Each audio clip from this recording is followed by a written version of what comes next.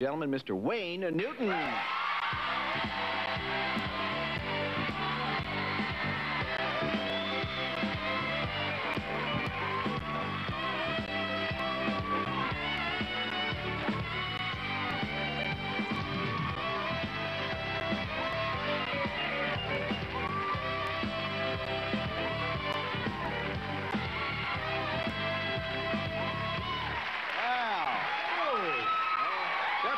They're pumped.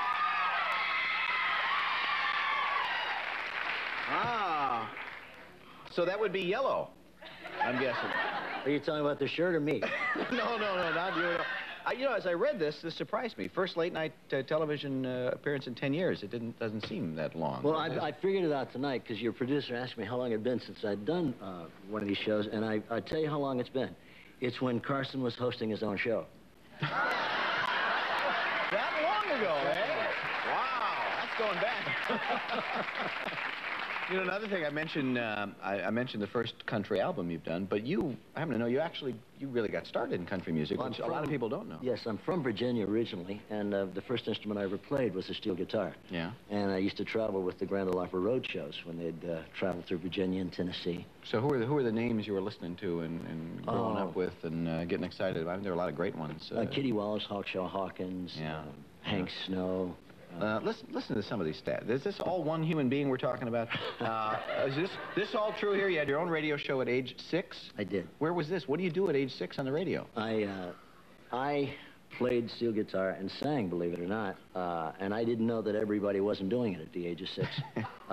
And that was in Roanoke, Virginia. Wow, my potty training still wasn't complete at age 6. That's what I heard. I've been meaning to talk to you about that. Your own TV show by age 12? Was this a local production somewhere? It was in Phoenix, Arizona. I had a local television show. Yeah? Singing and playing? Now you know why I left Phoenix.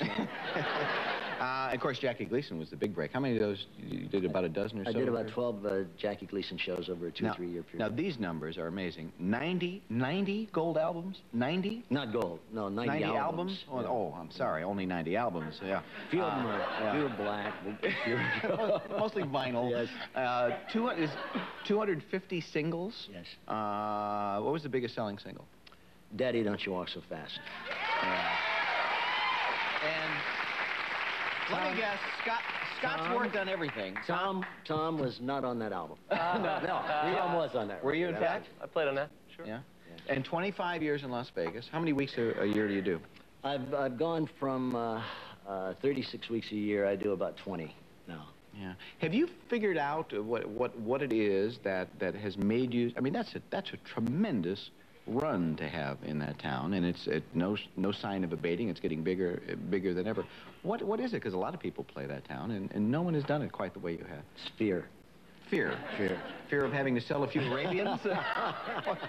I think it's I think I kind of grew up in that town. I went there at the age of 15, and it truly is kind of the last frontier in terms of on-stage entertaining, and it's the most competitive place in the world. I mean, where else could you go and find literally every major star in the world appearing kind of on one street at the same time?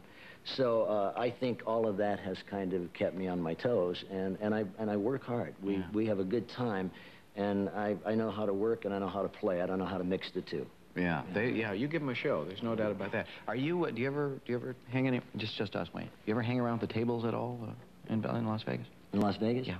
No. Oh. Never? Never. I've never been to one of the tables. Really? I've owned 2 casinos, and I've been there since I was 15, and I've never been to one of the tables. Hey, gads. That's surprising. Few of the rooms, but never one of the tables.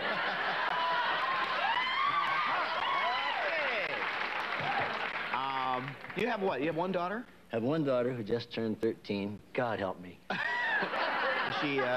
Now, does she ask a lot? I mean, you know...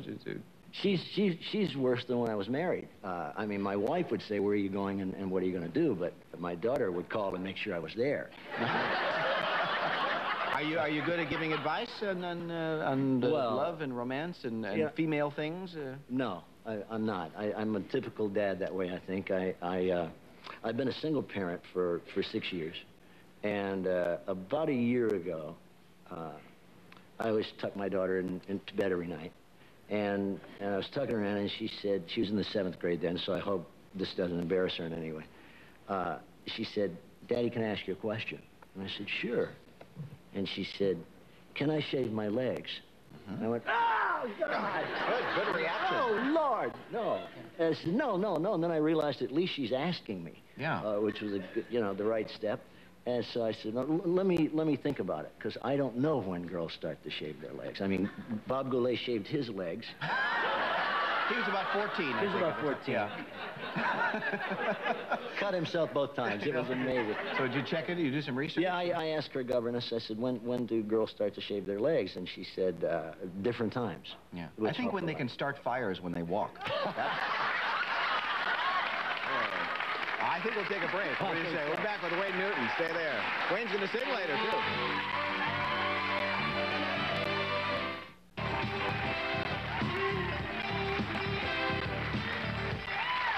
Welcome back. We're here with Wayne Newton. And I know what you're saying. Gee, it's great to see him here and hear him talking, but is he going to sing? And yes, he is a little bit later, aren't you? Yeah. Got some of the guys? Got some of the guys and some of the girls. Yeah. I want you to know these are not my hours. That's right. You do keep... What's a typical working schedule for you? I usually get home about the time I got up this morning to come here. I usually get home when I'm working, probably 4 or 5 in the morning. Wow. Then I take my daughter to school, and then I come back and sleep until it's time to pick her up. So your hours of sleep, your sleep hours are what? Probably from about 5 to 7, and then 8 to 2. Egads. Depending on any meetings I might have. But you've done it for so long, I assume your body is kind of adjusted to that. I'm not sure it ever does. Yeah. It's not unlike the guy who tells you if you really work out, you'll get to the point where you enjoy it. That's baloney. I hate it. Always hated it.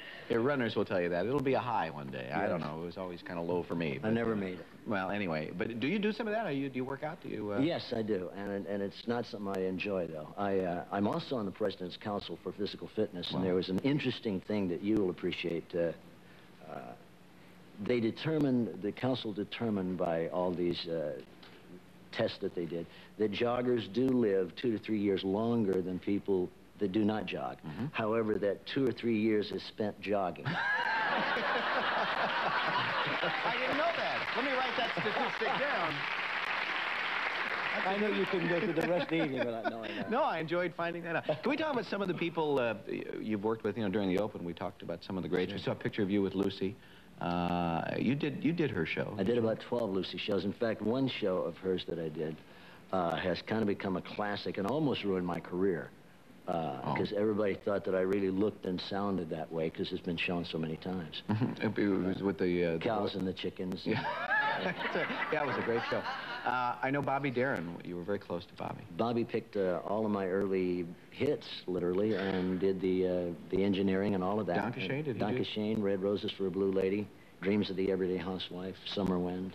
Wow. And produced all my albums for about the first 10 albums. Yeah, we lost him way too early. Way too early. Yeah. We have to take another break, and we're going to come back and talk a little more, and we are going to hear Mr. Newton open his mouth and have music come out of it. So, stay with us.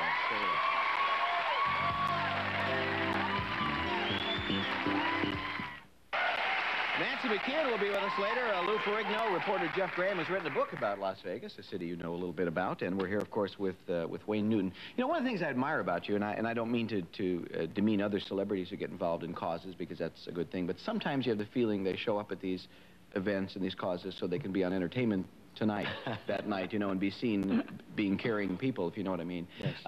Not that there aren't sincere ones.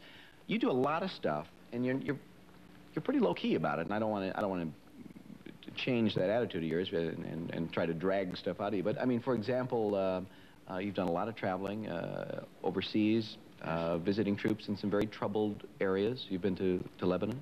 I was in Vietnam twice, in 1966 and 68, and I understand that you have or were over there. Yeah, same time. And then I was the first performer into Lebanon after our embassy was attacked.